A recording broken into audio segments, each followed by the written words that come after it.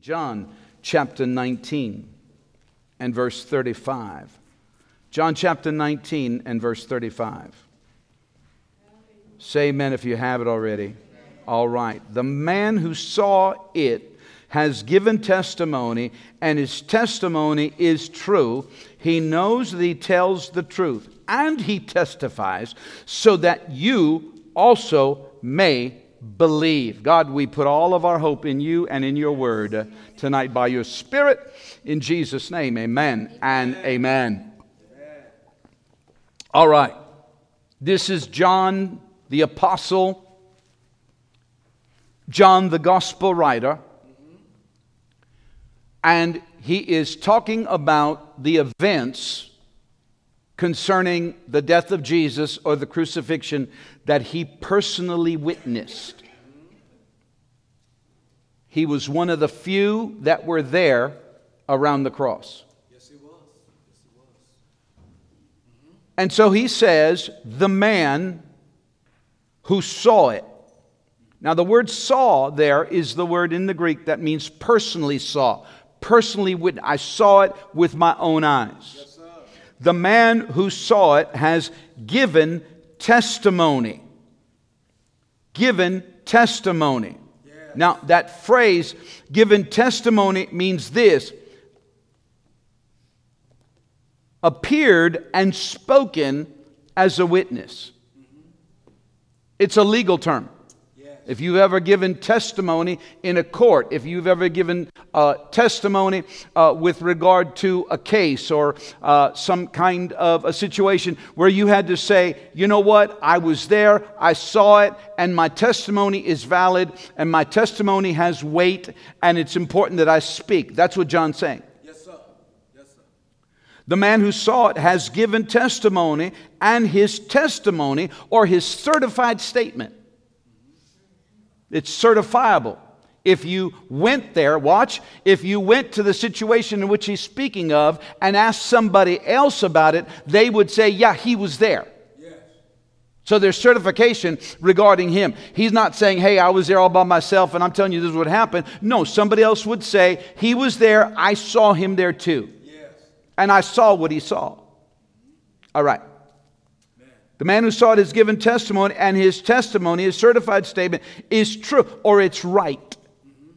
He knows, he is fully convinced that he tells, that he speaks the truth. The word truth there means this, that which is valid.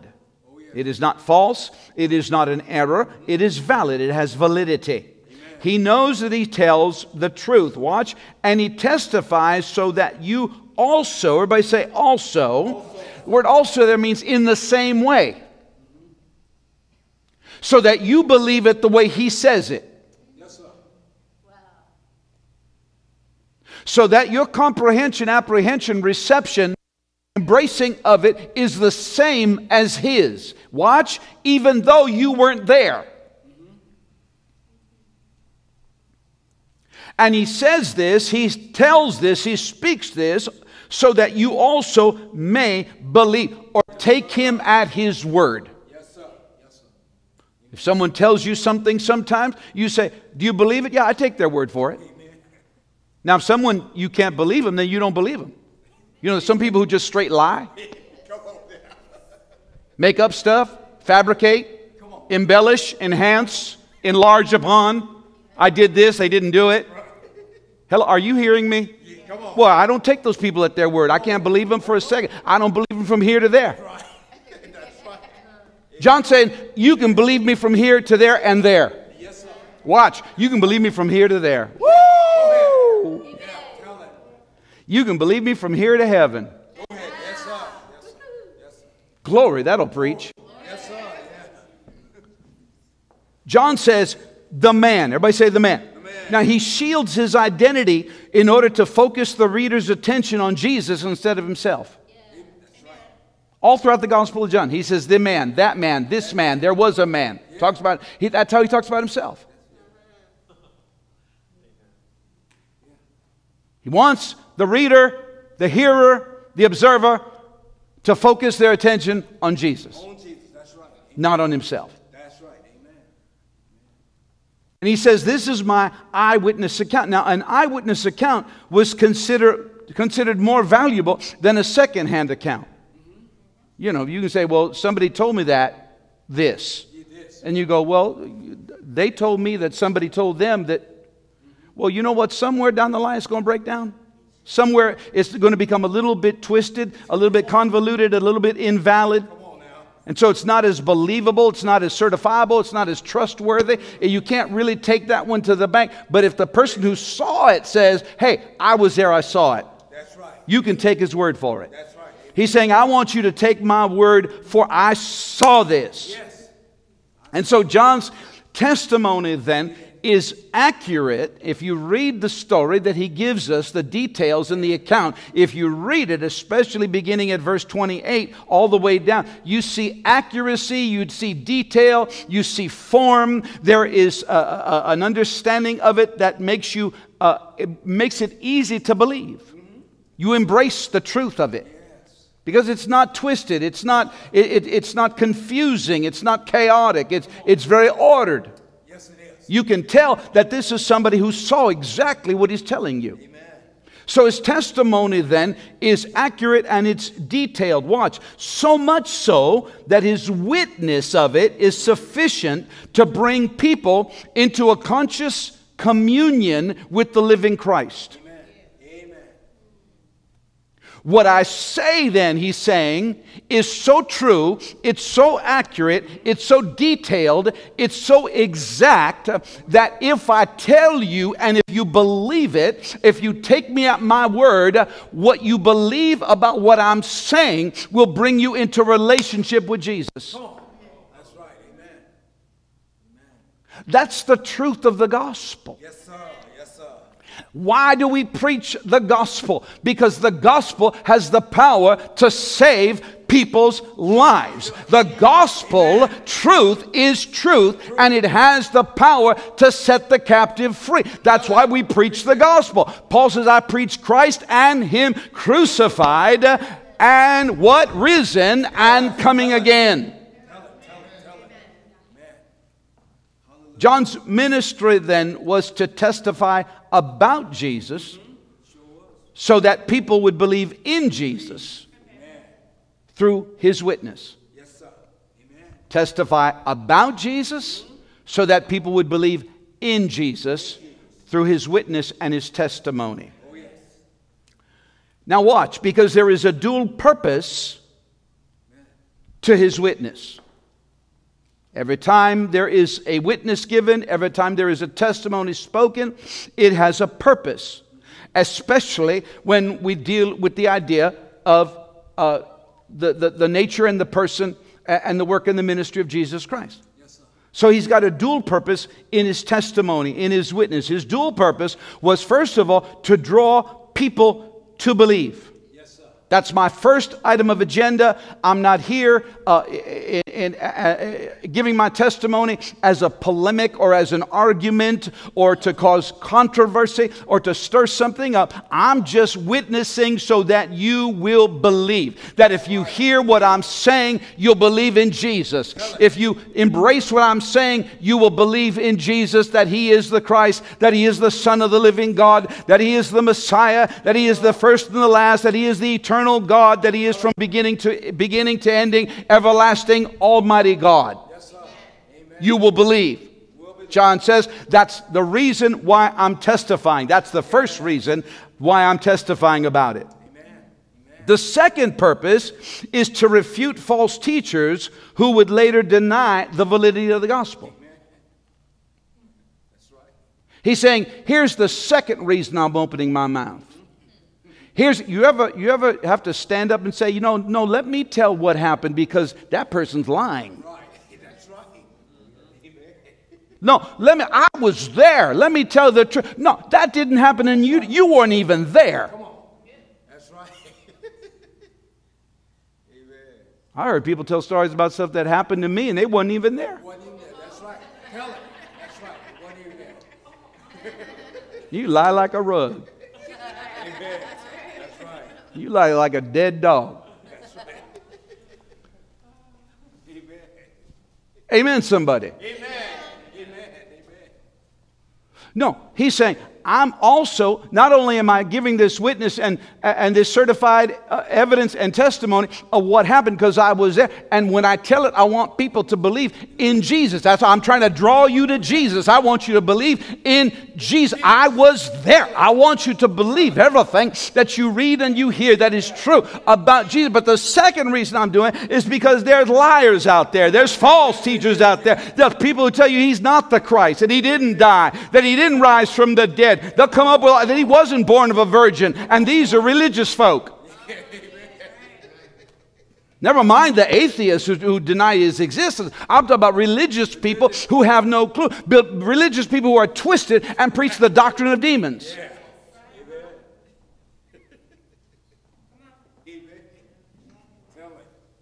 See, John was anticipating that at some point, he didn't know it at that juncture in his life, but he was anticipating by the Holy Ghost that at some point the Jehovah's Witness would show up and preach a Jesus that isn't Jesus. Oh, yeah, that's right. Come on, preach it, that's right. And twist the scripture to say in the beginning was a God. Yeah, that's right. That's true. And tell you that Jesus was the archangel Michael before he came into the earth. Yes. The Mormons will tell you that Jesus was the spirit brother of Lucifer. John knew that at some point people were going to preach a false Jesus. They were going to contort the identity of Christ. They were going to tell you that Jesus wasn't who he was. They were going to undeify him. Amen. It's in your word. Misrepresent him. Yes. Amen. That's right. And other people would believe it. That's right. So John says, I've got two reasons for doing this. One is to draw people to Christ, and the other is to make sure that false teachers don't refute what I'm saying. This is the real deal. Yes, sir. Yes, sir. Amen. Amen. Praise the Lord. Amen. Now, that being said, that being true, that being established, and that being the fact, then, every believer, say every believer. Look at somebody telling me, he's talking about you. Yeah, that felt good, huh? Now do this. He's talking about me. Yeah. If John's testimony was reliable, if John's testimony was accurate, if John's testimony was certifiable, if John's testimony had the ability or the power or the potential to draw people to Jesus, then every single believer, say every believer, must have a reliable and accurate witness concerning the truth of the gospel of Jesus Christ. Means you, and you, and you, and you, and you. Go ahead, point to somebody again, feels good. Go ahead. Now say, I must have a reliable and accurate witness concerning the truth of the gospel of Jesus Christ. Why? John had a purpose, so do you. So that, everybody say, so that, what you give in your testimony, what you speak, what you proclaim, what you give evidence of, what you give certifiable witness to, what you speak about, has the potential in it to bring others to faith in Christ.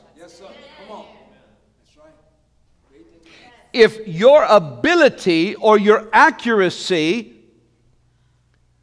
does not measure up to the point where what you say about Jesus has the potential to bring people to Jesus, then you need to examine some things about what you say, what you believe, and how you understand who Jesus is. Amen. Come on. Amen. That's his name. If someone says, well, who's Jesus? You go, well, he lived a long time ago. Wore sandals. Did a few miracles. That's about all. That's about all I know. That's about it. Guess what? That will bring nobody to Jesus. You must be able to say, He is the Son of the living God. Son of the living God. He is the Savior of the world. Tell it. Preach it. And not only is the Savior of the world, but He saved me. He delivered me. I was on my way to hell, and He pulled me out. I was on my way to an eternal destiny without God, but He brought me into relationship and fellowship with God. Jesus is the Christ. He is the Son of the living. He is the anointed of God. He is the Messiah. You need to be able to tell a Jew, He is the Messiah, and here's why. Because Isaiah 42 talks about the suffering servant, talks about the lamb who opened not his mouth before his shearers as a sheep who is dumb. You need to be able to talk about the fact that Isaiah said that there would be one who would bear the sins and bear the punishment and take the pain of the whole world. And it was not his fault, but it was God's will to crush him. It was God's pleasure to crush him and cause him to suffer for you and for me. And so I believe, and having believed, my life has been changed. That's what you need to be able to say to somebody.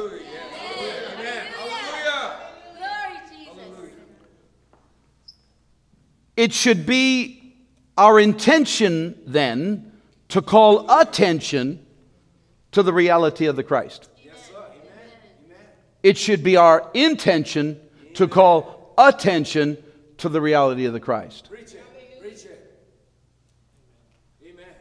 When I walk through my day, when I go through my own journey, when I move into the realms and the dimensions of my everyday existence, I should have an intention about what I'm doing and why I'm doing it. Yes, sir. Amen. What is your intention for the day? Yes. To draw attention to Jesus. Come on. Amen. Tell it. Amen. Amen. Tell it. Preach it. Yes, sir. Yes.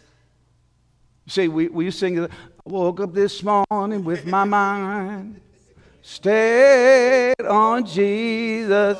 Yeah. Come on. Yeah, you like that. I know.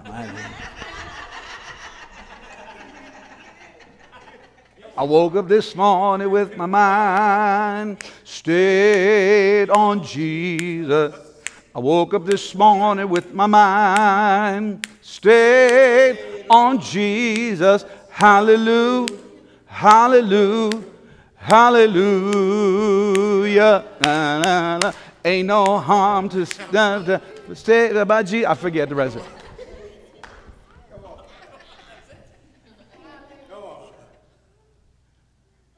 You know, that's simple.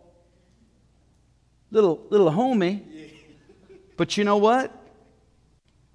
It's true. Yes, sir. Amen. That's so true. If I wake up with my mind on Jesus, then I got to go through my day talking about Jesus. Talking to Jesus. Talking with Jesus. Allowing people to understand that I know Jesus. Ah, God.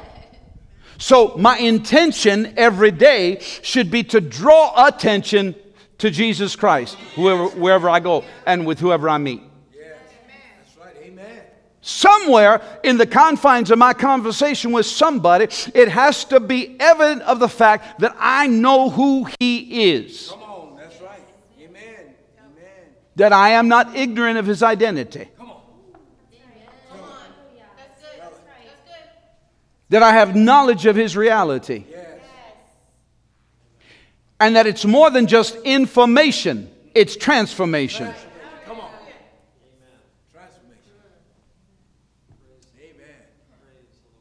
Praise Him. Praise Him. Praise Him. Praise Him. So that John's statement becomes your statement. Amen. Come on. Every believer has the present opportunity, privilege, and responsibility to affirm, watch, what John confirmed as the gospel. Yes, sir. John says, I've got certifiable evidence because I was there. So I can confirm to you that what I saw is real. I can confirm to you that what I'm writing is legitimate. I can confirm to you that my witness is certifiable. It is absolutely ironclad. It is safe. You can trust it. You can believe it. And so John confirms the reality of the gospel to us. Watch this. You and I then have the responsibility and the privilege and the opportunity to affirm what he already confirmed. Amen. Amen. I can affirm that. Hallelujah. I can say yes to that. Oh, yes. I can agree with that. I can come into alignment with that. There's no discrepancy with what John said and with what I believe. I believe exactly what he said. Why? Why? Not only because he said it, but because it's true and now it's real for me. Come on. Amen. Real. So I'm an affirmer of what's already been confirmed. Yes. Amen. My Lord. Come on.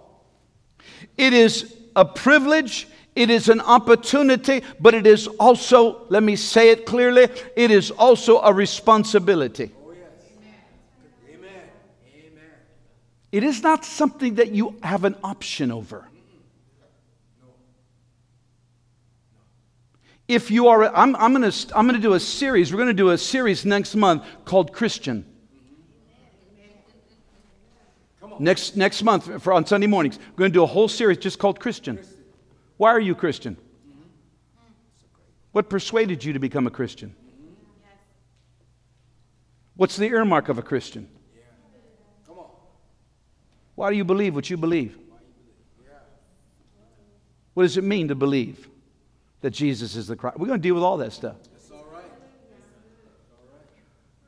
It's going to be deep. Sounds simple. It's going to be profound. Watch. Come on. You see, part of your responsibility then as a believer, if you are a believer, if you are a witness of who Jesus is, part of your responsibility then is to go ahead and tell somebody. Preach it. That's right. You can't keep your mouth shut. Tell it. Preach it. That's right. Come on. The apostle said it this way in the book of Acts. They said, we can't help but speak about what we have seen and heard. Told you before that the Greek is this. He's inside of us, and he lives on the inside, and he insists that we do. Right. Amen. That's right. There's an inner compulsion. There is a fire shut up in your bones, or there should be, that makes you open your mouth whether you want to or not. Preach it. Amen. Amen. Amen. Amen. Amen. So the pattern that John gives us to follow then in order to present Jesus to people is that of the eyewitness account. Yes. So then you're not running around and saying, well, you know what? I believe what John said, so, John said. No, you're saying, now I know. Now I know. Yeah. I'm an eyewitness. Were you there? No, but I was there the night he saved me. Come on. Amen. That's right. I can take you to the time and place. God. Amen. That's right. One of the reasons I wrote my book was simply because of that, because people needed to know my story. That's right. Amen. Because it's a powerful story Oh, yes. Tell it. of deliverance and redemption and salvation. Yes. Yes. Yes. I can take you to the time. I can take you to the place. Come on. I can take you to the... I'm an eyewitness. Yes. I've seen him Oh, yes. by the Spirit of God. I've seen him in my life. Come on. I've seen him show up. He's real. I can tell you he's real. Preach it. Yes, he is real. He's real. He's real. I know that he's real. Oh, yes. Thank God Almighty. He's real. Yeah. The doubts are settled. Come on. The case is closed. Yes, sir. I know that I know he's real. Real. Hallelujah. Hallelujah. That example then of the eyewitness account has been and need continue as the course of action to be taken by the Church of Jesus Christ as a whole. Hallelujah. Everybody, every born-again child of God, every believer must believe and must preach and must witness that there is only one Jesus, and that every witness of him must be recognizable as the same Jesus that appears in the Word. Tell it. That's right. Amen. Amen. If you preach a different Jesus, Paul said you're cursed. That's what he said. That's what he said. No, you got to preach this Jesus. That's right. Preach it. That's right. The eternal Christ. Come on. That's right. The only Son of the living God. Come on, tell it. Tell it. You have to preach this Jesus. You have to know this Jesus in order to preach this Jesus. Right. Amen. Yes, sir. That's why one of the most important books you'll ever read in your Bible is the Gospel of John, because it'll tell you who Jesus is. Yeah. I'm the light of the world. I'm bread that came from heaven. I'm living water. I'm abundant life. Yes, sir. I'm the way. I'm the truth. I am the life. Yes, sir. No man comes to the Father but by me. But by me. Amen. That's what he said. That's the word. That's the book. See, if you let somebody else jump up and say, well, there's many roads to God. No. No. And so many in the church buy that lie. And in order to be tolerant, in order to get along with everybody, in order not to be to ruffle people's feathers, or to be ostracized, or to be ridiculed. Oh, well, no, it's okay. It's okay. You know, Buddha's okay, and Allah is okay, and the devil is a liar. You better know that there is only one Jesus. I am the way. I am the truth. I am the light. And no man, no person, no woman, no boy, no girl, no person in all of eternity and creation shall be able to come to the Father except through me, Jesus said. Preach it. You need to be able to say that. That's right. Amen. Without fear. Without fear. That's right. Amen. Without shame. Yes, sir. Yes, sir. Don't let anybody, what was that line out of that movie? Don't let nobody put baby in the corner. Don't let nobody put you in the corner. That's right. Amen. Tell it. Preach it. Amen. Don't let anybody shame you into the corner. That's right. You're a born-again child of the living God. Blood-washed, blood-bought. On your way to heaven, you are eternally safe in the hands of God. He loves you with an everlasting love. You know that He and He alone is the Son of God, and only His blood was able to save you and to forgive you and to cleanse you and make you right with God. He is the only way. You need to be able to say that.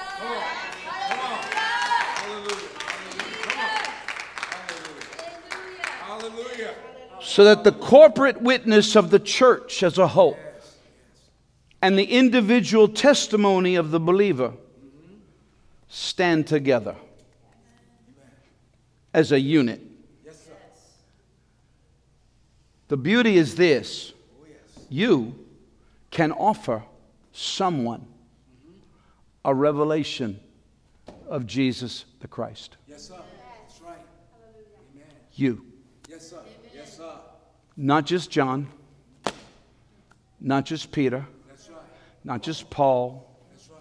not just Philip, Amen. not just Jude, not just the evangelists, Yes, sir. not just the pastors, That's right. not just the teachers, not just the TV guys. You. You. Amen. Preach it. What a privilege. What a privilege. What an opportunity. Come on. And what a responsibility. Yes, sir. Stand to your feet. Yes, sir. Yes, sir. God, we praise you tonight. Hallelujah. All of our hope is in you. Yes, sir. And our hope comes through faith in Christ. And so we thank you for it. We praise you for it. We give you glory tonight. Hallelujah. Make each person in this room an emissary, an envoy, a delegate, and an ambassador of the truth of the gospel of Christ Jesus by your Spirit and for your glory. In Jesus' name, Jesus' name. amen. Amen. And amen.